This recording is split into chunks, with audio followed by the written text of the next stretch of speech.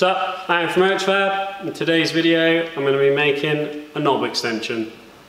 So I think if we're being honest, most of us guys could do with a knob extension. This knob extension is going to be for the MX5 shifter. So if you've ever driven an MX5, you'll know that they've got a really short shifter on them. So yeah, I'm just gonna basically make an extension to bring it up a little bit nearer to the steering wheel, so you're not reaching down quite as far.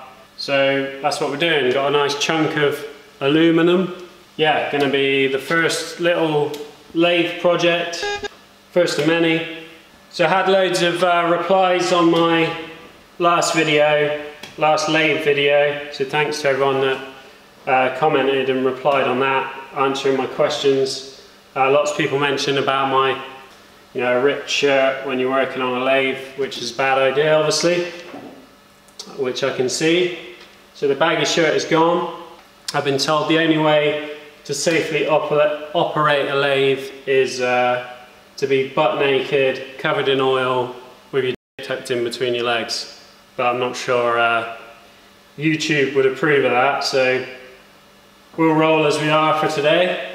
In reply to my question about the auto feed getting stopped by this, the replies were like pretty much 50-50. Some people were saying, yeah, it's got a mechanism that will just flick off, and then the other half were saying it hasn't and it will just mash it. But a few people said to just set the auto feed going, grab this wheel. If it knocks it off, then it's got the thing built in and it will stop. So that's what I did. Grab the wheel, knocks it off. So yeah, this will stop the carriage. But I'm not sure that's the purpose of it, but it does it anyway, just in case. So that's good. What I have been doing is some cleaning. So let's take a moment to appreciate all my scrubbing. So I've stripped all this apart, took everything apart, wire wheeled everything off, oiled it all up, took all the chuck apart, stripped all these out, wire wheeled it all, oiled it up, because it was a little bit notchy when you sort of when you tightened it or loosened it. So it's all working like new now, so that's mint. Also did all my tool holders, stripped all these apart, wire wheeled everything, all the bolts, and I've got some tooling which I'm going to try today. That's obviously for parting off. And then I watched a video on carbide tips, about a 20-minute video, and I'm still not really any the wiser as to what's what, to be honest. I've got a lot of spare tips, but I don't actually have a lot of the holders that fit them. So the only one I've got that fits, all the spares for these were actually used, just put back in the packet. This is the only style that I have got spares for. I don't know what is best for alley or steel. That was the one I used the other day that was on there. That worked pretty well on the steel, but I'm just gonna, obviously this is for doing like 45-degree chamfers, but that one there is actually pretty mullered, but yeah, I don't have any spares for that. So I've drawn a picture of my knob extension, and this is what we're going for. So the total length is 135 mm, which is basically the length of that piece of aluminum that I've got. 38 mm across the top, 50 mm down, and then turn down to 22 mm for the last 85 mm. And then we've got an M10 thread in there, which is a fine pitch thread, so I'll have to check that I've got a tap to fit that. And then this is just like 3 groove lines. But yeah, that should be a nice simple project for an amateur lathe operator. Machinist is the word I was looking for.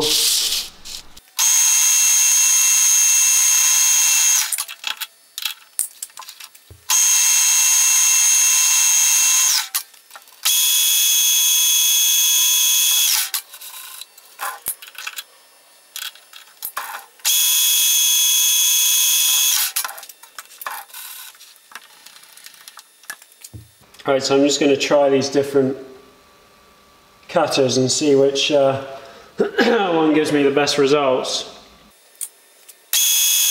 Yeah, the other thing is these dials are imperial. Lots of people saying that you just switch them over to metric, but I've stared at this and played around with it for ages and I can't see any way that that is possible. So it's just going to be a case of working out on here where it gets me a kind of good reading for millimeters. But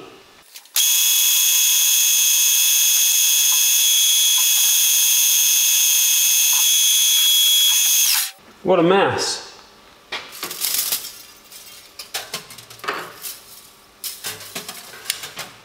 Alright, I'm going to get rid of that one.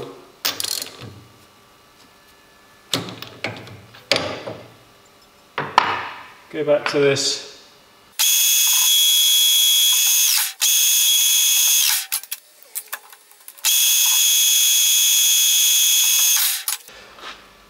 Okay.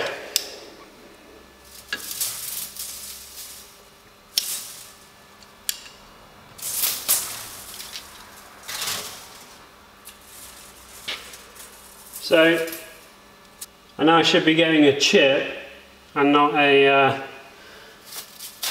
bird's nest. Is that the wrong kind of tip for Ali? Is that a steel one or something? I'm sure there's lots of engineers having a good old laugh.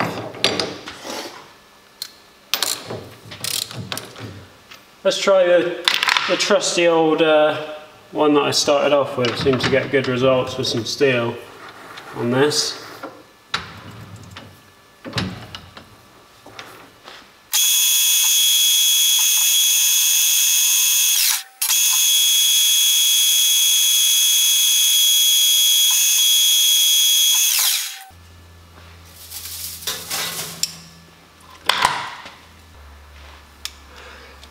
Right, we're at 46 mil.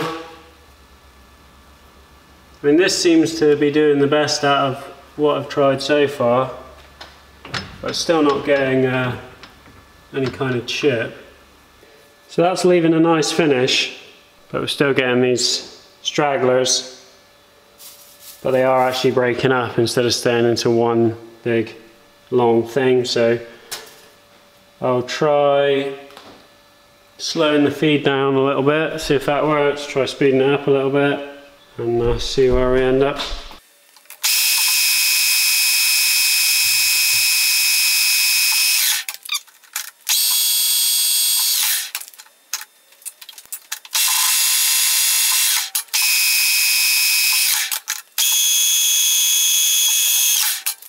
At 40.60, so we need to take off 2.6, so I need to work out.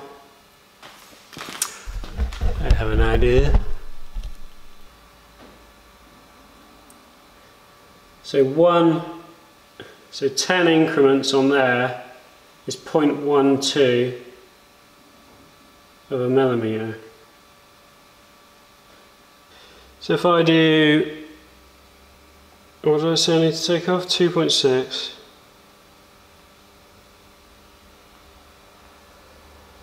Oh. Alright, so 10 rotations would be 1.20. We need 1.30, so if we do 11 notches, we should be a fraction over 2.6. So I'll do 10.8, and that should be pretty close, I think.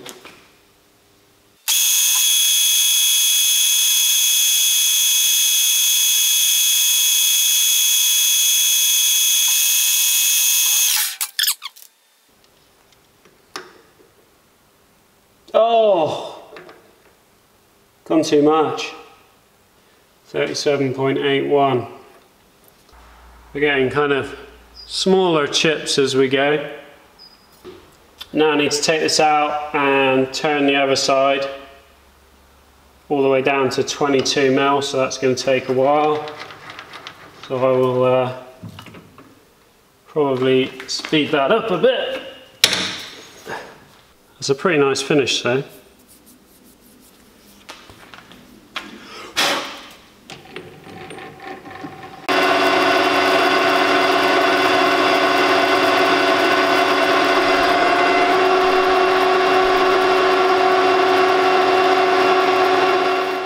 Okay, so I've got this thing down to 24.6 millimeters. I want to end up on 22, so I need to take 10 increments on this. Is taking 2.4 millimeters off the total diameter. So I'm going to do 2 light cuts, because it seems to be, the lighter the cut I make, the better it seems to be chipping off.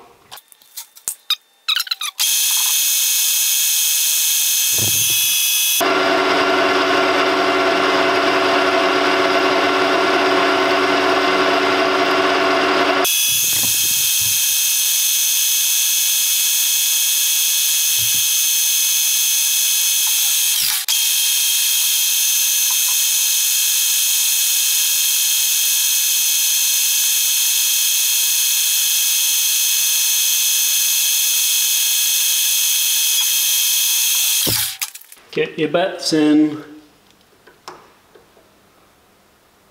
Oh! It's close. It's close. Close but no cigar. Almost though. Pretty good. Pretty good for me anyway.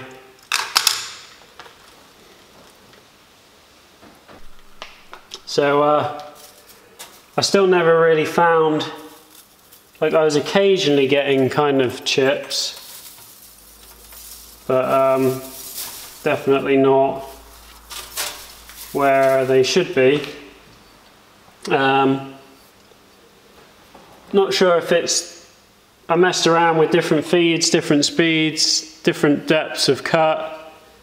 I got a nice finish, but yeah, I was getting a lot better results on steel with the chips, but I don't know if it's because this is much softer and it's just chewy, so you can't cut very deep with it. But where I ended up was at roughly 1 millimeter depth of cut at a time, which took quite a long time to turn that down, but we got there in the end. So what I want to do now is chamfer all the corners and put my 3 groove lines in it, and then we can drill and tap the end.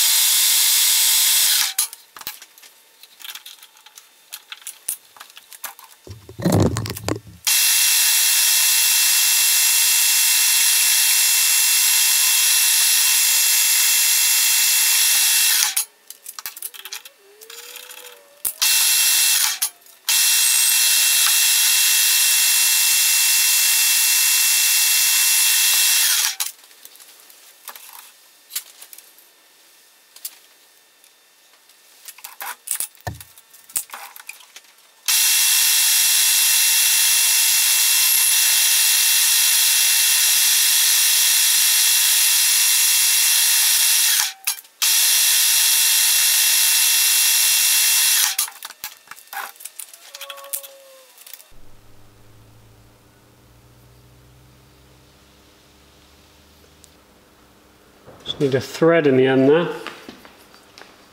Right, so the thread we need is a fine pitch M10 by 1.25 in the end of there.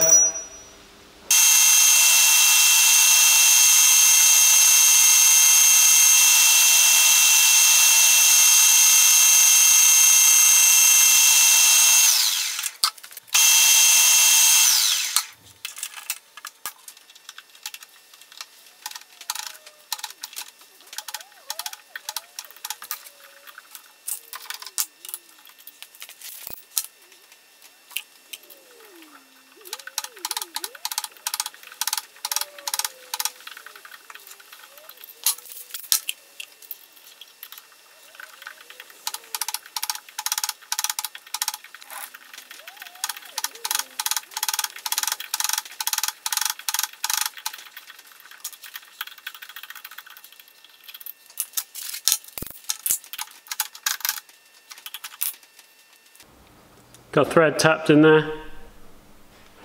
Quite hard work. Seemed to be just sort of chewing in there. I was a bit worried it was going to snap off. I don't know if that's the material or just because I've got a cheap tap that's probably blunt, but I'm going to take these sharp edges off with a file.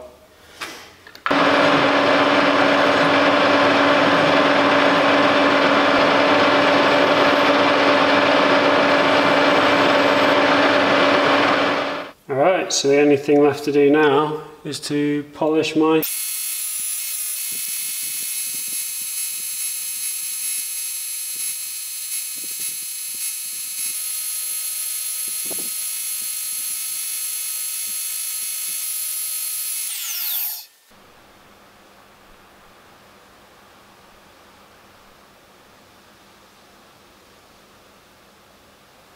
So this is the MX5 shifter. As you can see how short it is.